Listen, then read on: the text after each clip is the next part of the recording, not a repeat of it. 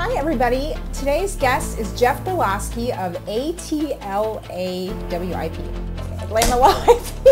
Yes. Yes, thank you. Awesome. He is the head honcho, it's his law practice, and you basically just got your law degree out of a Cracker Jack box, right? It was a large Cracker Jack box, but it was nonetheless. So what'd you pull out of there? What kind of qualifications have you got? I have a TS-SCI, we were talking about, a top secret SCI clearance. I've got 5 degrees, ranging from a bachelor in electrical engineering, a master's in engineering, an MBA, an LLM, and a Juris Doctor. What's an LLM? It's a Master of Laws. Oh, okay. Some attorneys don't like to work, so they go on to a higher level of specialization. Yeah. And I did that. I'm a registered patent attorney, so I can qualify to file patents. And I've got various awards and certifications through my 16 years in the Army. Great. Well, thank you so much for being on the show today. Today we're going to talk about the difference between trademarks, intellectual property, copyright, and then we're going to talk specifically about how these things impact brand owners and Amazon sellers.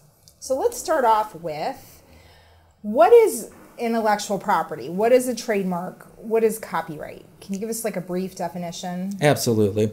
Intellectual property is an intangible right. Everybody knows real property, like land. Everybody knows personal property, like that laptop. Intellectual property is usually a piece of paper that somebody holds, and it has to do with some type of right. Now, you already mentioned copyrights, trademarks, but what falls under the umbrella of intellectual property is usually 4 different types. Okay. The ones that impact Amazon sellers the most are trademarks and copyrights. And those are very commonly known. But the other 2 are patents and then trade secrets. Trade secrets largely don't apply to Amazon sellers. What the 4 do, and sometimes they overlap both in the law as well as in practice and how it affects our sellers. Trademarks are brand recognition. It can be anything from a smell to a name to a tagline to a color. I mean, I'm loving it is McDonald's. Here in Atlanta, orange for construction means Home Depot. Plumeria, the scent, has been a trademark. Oh. The color of dry cleaning pads, green, everybody knows Qualitex. Everybody IP. Okay. Okay, so anything that can identify a source with that can serve as a trademark. Copyrights are written under the Copyright Act, and it's more of the literary artsy stuff you think about. Movies, books, songs, anything that, or art itself, are protected by copyrights. Patents are the inventions. This is what gizmos are protected by. And then obviously trade secrets.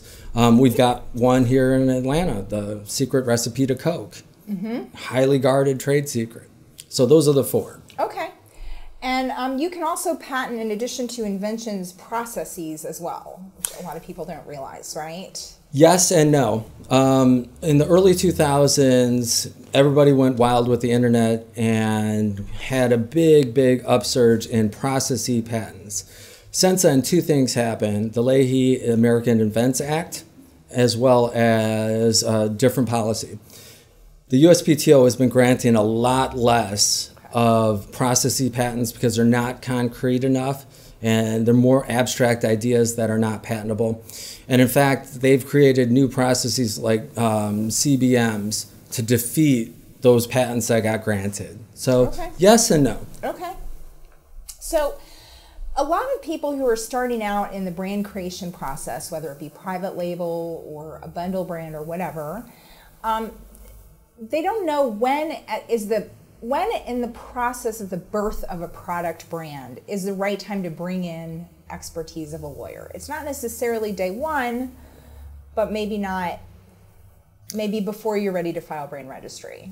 I don't know about definitely day one, because there's a lot of things that attorneys can guide you through from the get-go. Okay. For example, picking the type of business organization that you're going to protect yourself under. I mean, if you start sourcing or if you start selling, from day one, you want your personnel assets to be protected. On day one, you also want the best tax shelters and the way to pay the least amount of taxes. So in that respect, sometimes it helps to have a roadmap. Now, specifically IP-wise, it helps to start planning. I think you're talking about trademarks. When is it about the time to start spending some money on trademarks? And I really think it's a business decision, obviously. Once you start some type of brand or some type of logo that you're wedded to, that you're attached to, and you're going to start using it, you'll want to protect yourself with and distinguish yourself with a trademark. There's a couple reasons.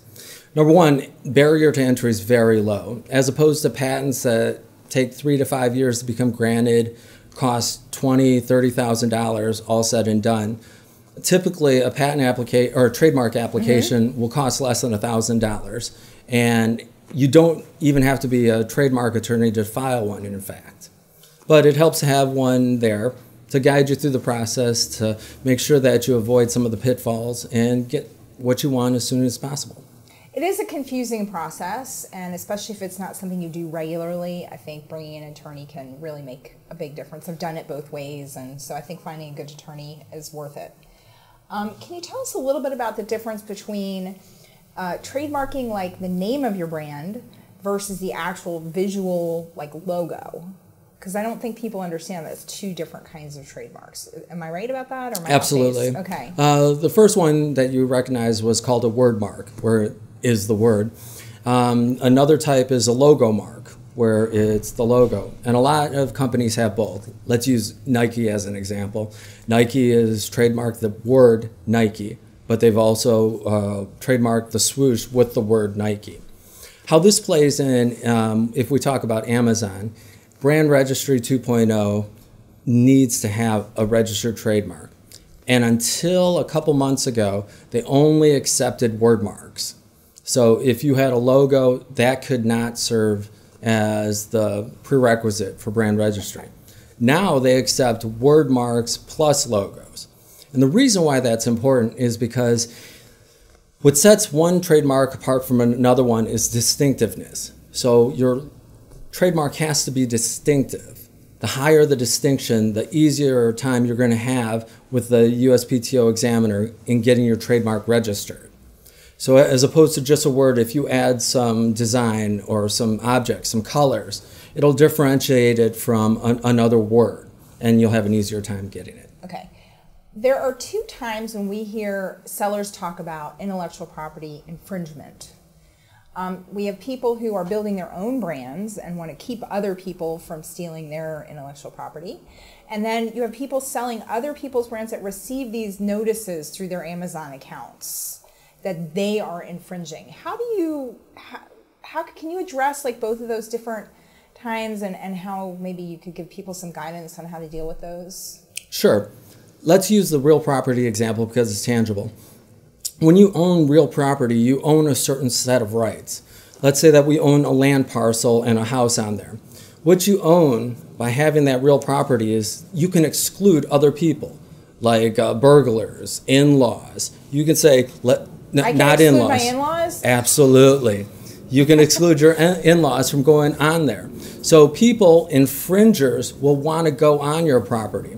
And in the trademark sense, they'll want to use somebody's trademark to sell upon their goodwill. And then the opposite is true. If you're the rights owner, if you own the house and the property, you don't want those people to come on, so you can exclude them. So now when we talk about that in the intellectual property sense, if you're a trademark holder, if you're the rights owner, as they say, then you can exclude others from using your intellectual property.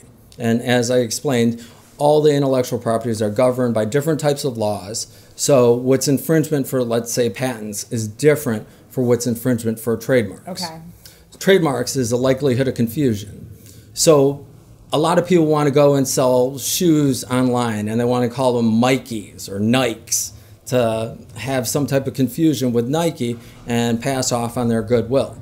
On the flip side, once you start building your brand, you become successful. Once you get on page #1 and you're the top seller in that particular area, other people want to do the same things to you. And so when you want to avoid those pitfalls as you grow up and mature as a company, those are the same tools you're going to use against people that are trying to infringe yours. So you can actually you can have issues, not just, let's take the Nike example. If I started shoes and I put the word Nike on them, obviously that would be infringement. That would be counterfeiting. Counterfeiting, okay. But what if I use Nike, Mikey was the example used. So similar sounding things that have confusion. So when you're naming your own brand, you want to be careful not to come too close. Absolutely. You see that all the time on Amazon. You see these private labelers that have things that are very similar for the brand name. Absolutely. One example is when you start selling jewelry, everybody knows the mysterious little blue box. Right. Everybody wants Tiffany's. So we've had a lot of clients get cease and desist letters or been sued because they use too close of a blue color. Or they sell scarves and they want to use the Burberry check pattern. Okay, so all of those things aren't good. The reason why IP is so specialized is because they have their own laws, number one. They have their own updates, and you have to keep abreast of all of these changes to be effective and to realize what it is. So a lot of people think that I'm not using somebody's trademark like Nike. I'm not using Nike, so I don't infringe. But there are several factors, between 8 and 11 factors, depending on what regional circuit you're in, to evaluate whether Mikey for shoes would infringe. In my opinion, not looking at anything else, it would infringe. Right. Now, what about if you're a reseller and you're either selling wholesale products or arbitrage products, and you get an IP, somebody files a claim against you? What kind of issues, like when does it make sense to show that to an attorney, or when does it make sense to ignore it, if ever? Like, how does that work? Number one, no matter what type of seller you are, if you ever want to sell on Amazon again, I would address it. Okay. That's hands down, because too many sellers grow. Hey, I started out, I was only going to do it to make a couple of $100 a month to get some drinking money with the boys. But hey, I started making some money and making significant profits. So if they didn't address that one rights owner complaint they got 3 years ago, it's going to be very difficult to resolve it now. And Amazon may hold it against you later. So if you get subsequent ones. They remember. They do. They take copious notes. They take copious notes. So whenever, even if it's an erroneous or an illegal IP infringement notice that you receive, you should still file it and handle it with Amazon and not just ignore it. Oh, yeah. Even if you're like, well, that's a product I don't even carry anymore. Still address it. Absolutely. Too many times people say, I only bought 5 of those items from Target for retail arbitrage. I'm never going to sell it again. That is the wrong answer if you ever want to continue with selling on Amazon. Okay. Let's say you do want to file a trademark. How long does that take between your application and you actually get your certificate that you can show Amazon? If we're talking about the United States, before the United States Patent and Trademark Office, plan on, if you've got a good trademark, 9 to 12 months. Okay. And can you file like a trademark pending with Amazon's brand registry, or you have to actually have the final document? You have to have a registered trademark for brand registry 2.0. Interestingly enough, not only can you use U.S. trademarks, but you can register in other countries. Oh, okay. Many of those countries have much shorter trademark prosecution times than the U.S. Oh, so one way you can shorten the process for your brand is to register in another country? That is correct. Okay. There are some countries. And I assume you can help people with that. Absolutely. Okay. You can get, I've seen it as fast as 6 weeks. Oh, wow. That's very fast. And Amazon takes that. Absolutely. Currently, they do. Currently, yes. So like Disclaimer. Everything with Amazon, that's a caveat, right? Now, let's say that you want to sell a product that's a licensed product. Nike, Minions, whatever your thing is. That's actually, this is a licensed thing. What kind of documentation do you need from your supplier, whether it's an international supplier or domestic supplier, to prove that you have the right to buy that from them and resell it? The number one thing is common sense. And from my experience, Amazon asks you, did you use common sense? I had a client that bought brand new state-of-the-art, this year iPads for less than $100 and was selling them for $600-700. And I asked that person, did it ever occur to you that these might not be real? He's like, no, my manufacturer said they're officially licensed. And he showed me a one-page document. Well, price is usually one of the most significant factors. Number two is, where did you get them from? Did you go to Shenzhen and there was this mud hut and they just had a stack of iPads laying around? Or did you go to some state-of-the-art facility? Or think about the brand too. Apple, Samsung, and a lot of the big, especially electronic companies, they don't allow unauthorized distributors to sell. Right.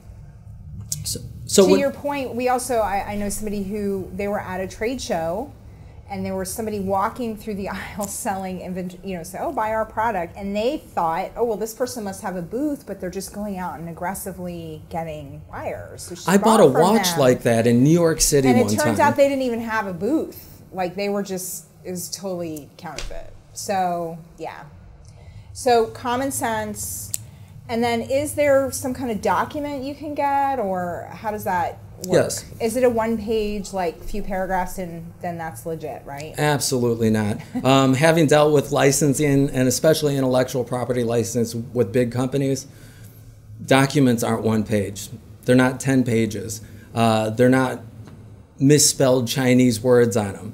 They usually, if they're U.S. companies, they have U.S. big name law firms on both sides. Both the licensee hired them and the licensor. If it's a big name, they're not going to sell 10 units to you and risk that license, because probably they're not allowed to sublicense if the license is real. Okay. Other times I've seen where the Chinese manufacturer does have a real license with the company, but it's for to sell in Indonesia, not here in the United States. And those are some of the things that they need to look for. So if you're considering licensed products, it's a really good idea to have that licensing agreement reviewed by an attorney. An attorney, okay.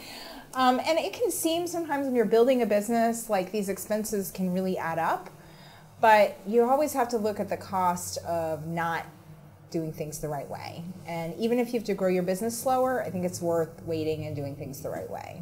Absolutely, and as you intimated earlier, if you start selling Nike and it's counterfeit, you can go to jail under 18 USC. Wow. There's significant 6- and 7-figure penalties that the U.S. Department of Justice can go after you and put you in jail. And even if you don't know it's counterfeit, right? You have to know, but it's the common sense thing. If you're buying the $75 brand new iPad, it's no, or you probably should have known. Okay. And what about other platforms such as eBay, Jet, and Walmart? Do the kind of trademark and IP issues that we have on Amazon, do those carry across those other platforms?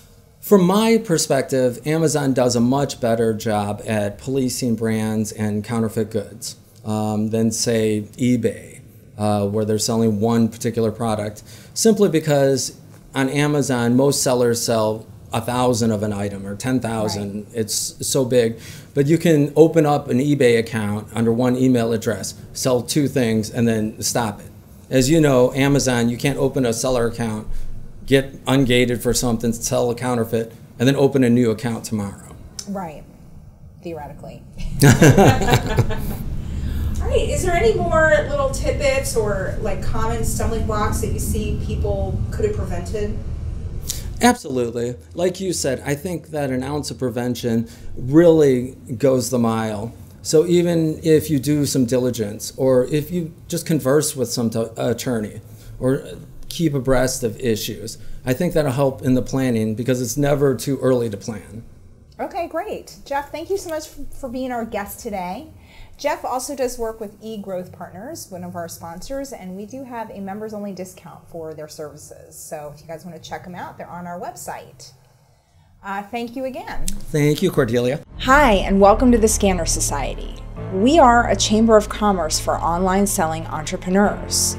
Our members sell on Amazon, Jet, eBay, and beyond. We are brand builders and marketplace merchants, side hustlers, and full-timers who simply want to help each other. Join and connect at live events and online. We leverage the power of a large group to bring deals and resources to our members. You can save money with our discounts and learn in our interviews. You will also enjoy our Safe Zone, which is free of affiliate marketing and the guru mentality. We offer a 60-day money-back guarantee, so join today and become a part of community-connected commerce.